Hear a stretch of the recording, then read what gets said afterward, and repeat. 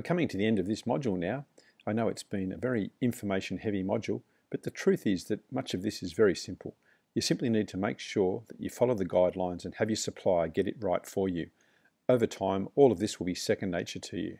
A key topic that I must mention is the use of inner and outer boxes when packing your items and readying them for shipment to your destination marketplace.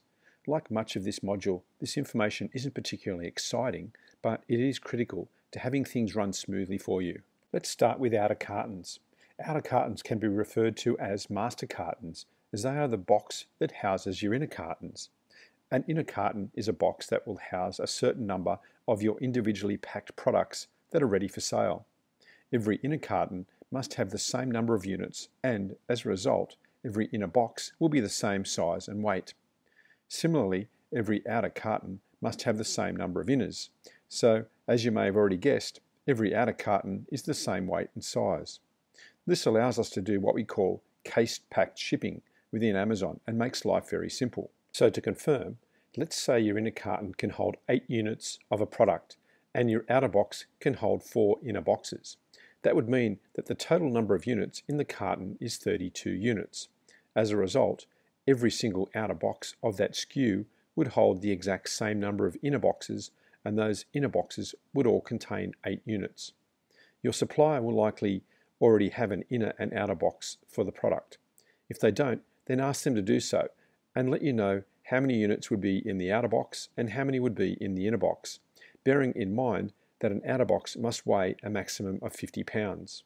Again, I can tell you how important it is to make sure that your supplier creates uniform inner and outer boxes for you. The stuff is simple, but it's also very important. An important note here is that adding in inner and outer boxes may affect the size and weight of your order. Let's take an example. Consider an original order of 500 units. The supplier tells us there's 24 units in total that are all housed within the outer carton. We can't therefore order 500 units and keep them as case packed, as we must change the order to 504 units. This would make it 21 boxes of 24 units. If you order 500 units, then you're going to have issues immediately when you realize that you can't ship the odd box into Amazon easily. They must be uniform. Another common question that I get when I talk about outer boxes is, what size outer box should I use for my products? Firstly, like many of these steps, this is something that you'll work with your supplier to determine. That said, there are some guidelines that will help you out when you're trying to figure out the size to use. Make sure that the outer box does not exceed 50 pounds or 22 kilograms in weight. If it is any heavier than that, it won't be accepted by Amazon, and generally speaking, couriers don't tend to collect and deliver anything that's over this weight. Next, you must make certain that the outer box does not exceed 25 inches or 63 centimeters in length. Any longer, and Amazon will once again reject it. This is, of course, unless the actual item itself is longer than 25 inches. In this case, Amazon will permit the larger outer carton size. The outer box must contain less than 150 units, regardless of the size or weight of the box, and an outer box should contain at least 2 inner boxes to properly protect the products inside. As mentioned, you'll provide this information to your supplier and ask them for recommendations as to how best to outer and inner box the items. The supplier will come back with weight, size, and quantity per box, and will direct you to accept or alter their response. It's as simple as that, really.